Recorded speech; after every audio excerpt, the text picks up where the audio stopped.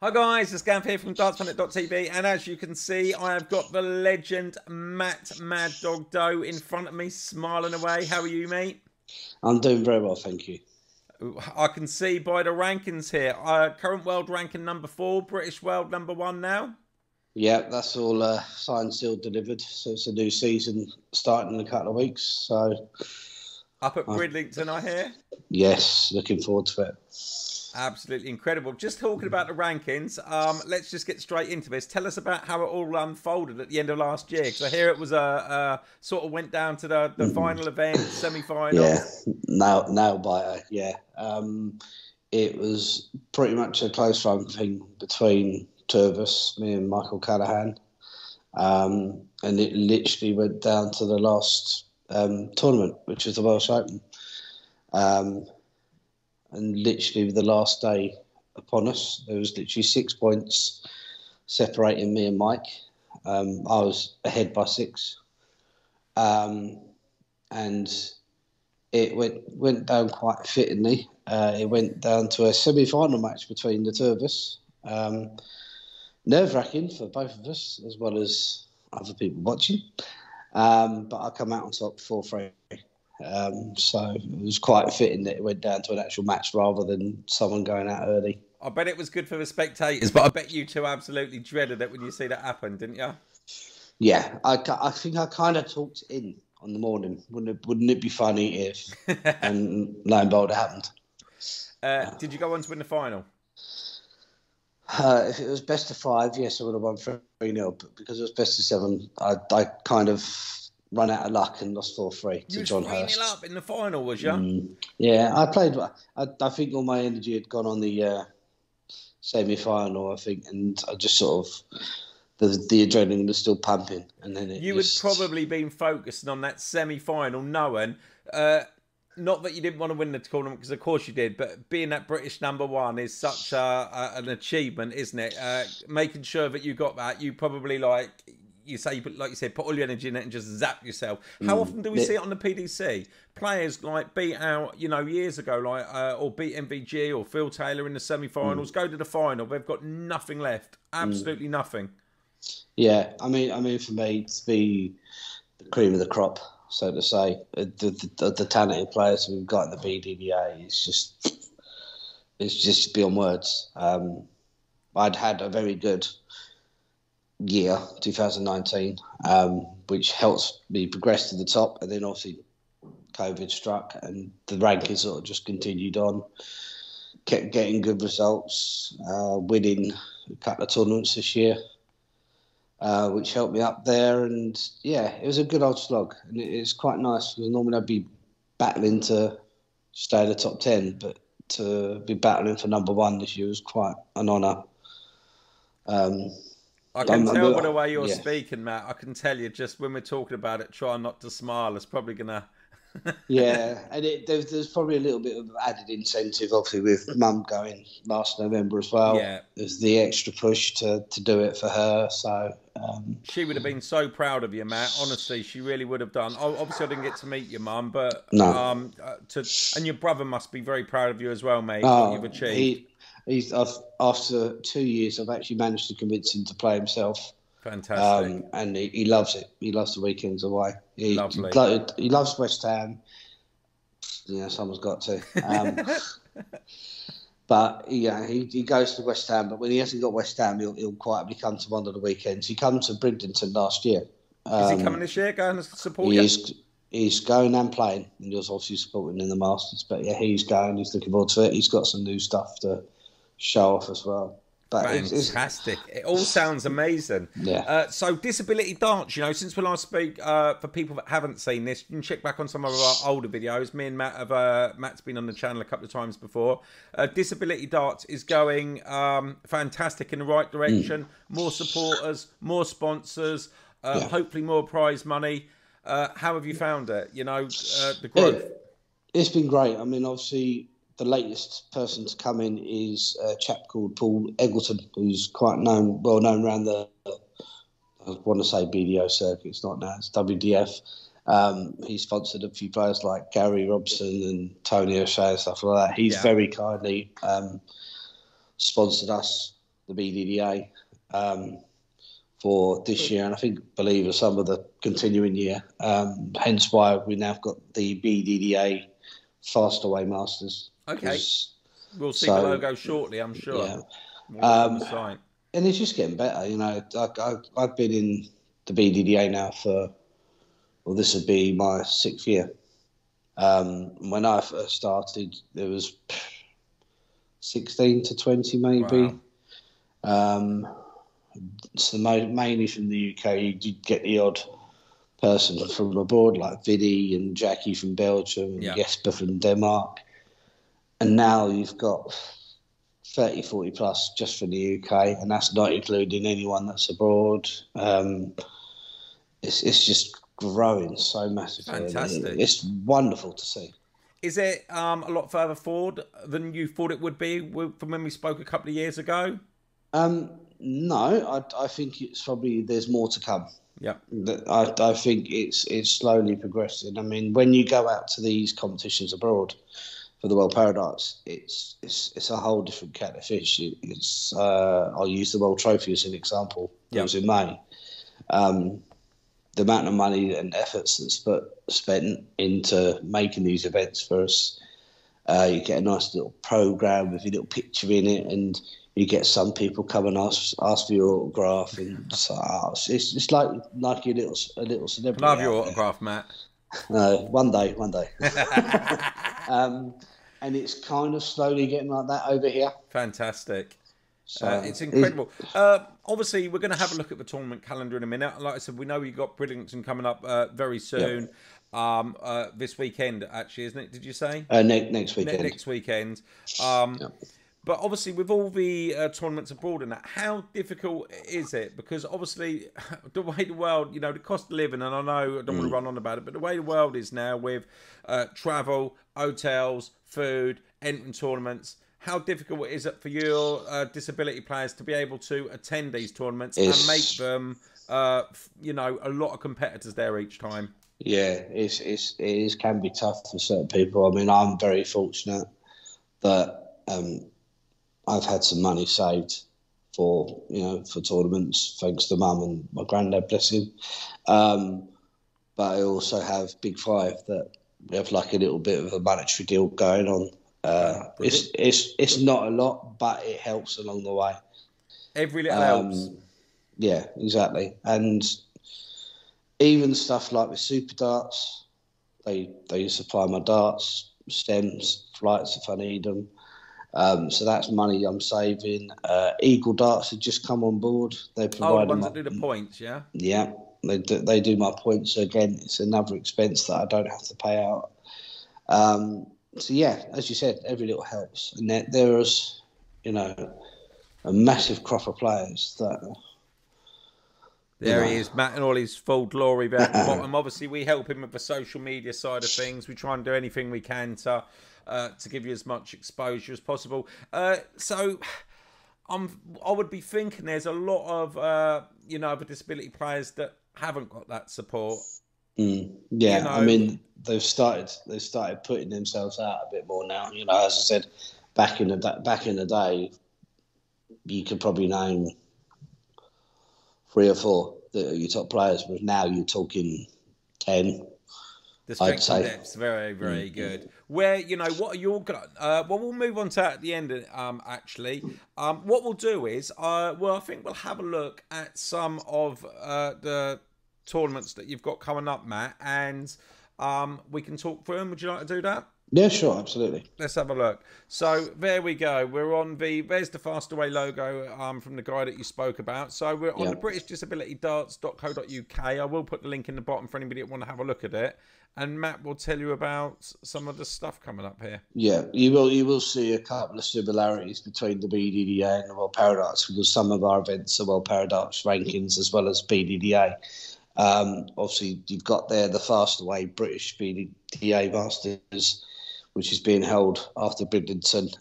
Abergavenny is a new tournament that's just come in, that was supposed to come in pre-lockdown, but obviously COVID stopped us. Starts on my birthday, that one, Matt. Yeah. You have to take me along. I'll put you in my suitcase, guys. Yeah. No, that's Malta in a minute. We've got to go over that. Isle of Man, we went back there last year. There was only 9 of us last year, but it was great to be back. Howard and the guys were very helpful. That's a World Paradarts one. The Windmill Classic is the longest running Bdda competition that used to be held in Birmingham, but its new home is now in St Helens at the Academy, where Eleanor Cairns and Luke Littler used to go. Or whether they still go there, I don't know. Back to Wales again in May. That's the Prestatyn, the Welsh Open. Always, it used to be my bogey tournament till last year. But it's always great down there. And then my favourite tournament, the first ever Bdda Essex Classic and Open in my hometown, which I'm so looking forward to. And not only that, it's on my 40th birthday weekend, so it's going to be a very, very messy one probably. But I'm so excited to finally get it sounds incredible. Something local back home. Yeah. And obviously this is now the World Paradarts one, as you can see. Some of the tournaments we've obviously mentioned. The one there in Germany, was the 9th and 11th of September, sadly was cancelled. Obviously there you go, that's Bridlington. And then a favourite tournament of mine, you've got the Bruges Belfry Darts. I went last year, it was amazing. Lovely hosted venue with the Belgian boys there. What we got there? Budapest. So this is a new one that's coming this year. Sadly, I won't be going to that one because there's finances and all that. But super excited to have Hungary on board. Malta is the big one. Quite a few of us Bdda boys are going to go over for this one. Like a little Bdda holiday. Super excited to go over to Malta. And then we got the big one, the first World Paradarts Masters being held in Holland at the same place as the Dutch Open, the Weaver. Super excited for that one. And then obviously scroll further down, we've got the big old Dutch Open, which is on the 3rd to 5th of February, I believe. There it is. Yeah, there it is. I probably won't be going to that one because I probably would need a break by February. But it's an exciting time to come to be part of the Bdda and World Paradarts. It sounds, all those fixtures and just the support and the people getting behind it to make this all happen, because there's so much work I don't think a lot of people realise how much work goes into, like, we've done a couple of tournaments and different things, but the actual work that go into these big tournaments is incredible, isn't it? It's not just the manpower. It's you need the sponsorship, you need coverage, you need the players, you need all the setting up for the venues. It's huge amounts of work, isn't it, man? Especially the disability ones. I mean, obviously, Ricky Chilton used to do a lot of the setting up for the disability ones. He's still about, but he's actually retired from darts. I believe he's playing the Masters. Right. After some convincing. But that'll be his last time he actually goes to dart for a little while, because he's just not enjoying it, and it's not. He'd rather go out on top than struggle, which I don't blame him. Ricky's been the face of disability darts since day one, really, along with Vinny and Phil. And we're getting all these new boys coming that are, showing their face about, myself being one. We've got Michael Callahan over in St Helens. He's a known person. Kevin Stringer. I could go on, but I'm not. So the big question is, if I'd have said to you 2 years ago, obviously you said there was sort of a few good players at the field. Now you're saying there's some 10, 12, 15 really good players. What is your goal? Obviously, hopefully when I'm talking to you next time, you're going to say to me, Gav, I am now the world number one and the British number one. No, I'm joking. What is your realistic goal, Matt? World ranking. What? There's a few things on the list I've got to tick off. It's to be obviously world number one, to be the British Master, and to be the World Master. So there's 3 goals. I mean, realistically, looking at just the British alone, I mean, there's Michael Callahan that I previously mentioned, John Hurst, Pete Bramley, it's Steve North, who's coming into it like anything. Paul Gelder, an old stalwart, he's been there since day one. He hangs around like a bad smell, but he's a very steady Well, you're going player. into one of these tournaments as #1 Yeah. seed, and because the rankings finish, if I'm right, Yes, after this tournament at Bridlington, is that right? No, they finished now. They restart again at Bridlington. They restart again at Bridlington. Yep. So you are going in though as the sort of like the top gun. Yeah. So the target on the back has got bigger than the bullseye, and it's now the whole dartboard. Just a little. You know what? It's something that I'll probably thrive from, and to be the top, as I said earlier, to be the cream of the crop with this lot, I'm honoured. I just like seeing the smile, Matt. When you're talking about it, I can just see you trying not to smile like a Cheshire cat. I think it's fantastic. Well, I think I do most of my smiling sort of after Wales, but I'm just a very humble guy. And, you know, for me, the dart side of it is, okay, I'm not too bad at it. And I'm very, very lucky compared to some people. But now I just want to be in the family, the Bdda family, the World Paradarts family, because that's what they are. The thing is the way the world is now. It's of course it's about the darts and doing the best you can, but it's also about a community enjoying it. And you know, there's a lot spoke about with mental health and that nowadays. And I think if you are involved in something like that, it's good all round, isn't it? We all do different. Like, unfortunately, I'm not very good at darts, as you know and have seen. But for me, you know, I do other stuff. I you know, and it's really important. And you look in a amazing, because I know that you've had you have had a tough year, but right now you look in a really good place, and you've got so much to look forward to. Disability darts is on the way up. It's exciting times for everybody involved, isn't it, Matt? Yeah, it is, and it's exciting as well as you know, challenging. You know, you've got all these newcomers coming in. I go back to the World Cup in 2019 when we won that, and there's probably one, maybe two teams, maybe three that were, they'll win it. Come to the World Trophy, there's all these new players appear, and you're like, well, actually, they could win it, they could win it, they could win it. In the end, the right team won it in Belgium. They were phenomenal, but. Yeah.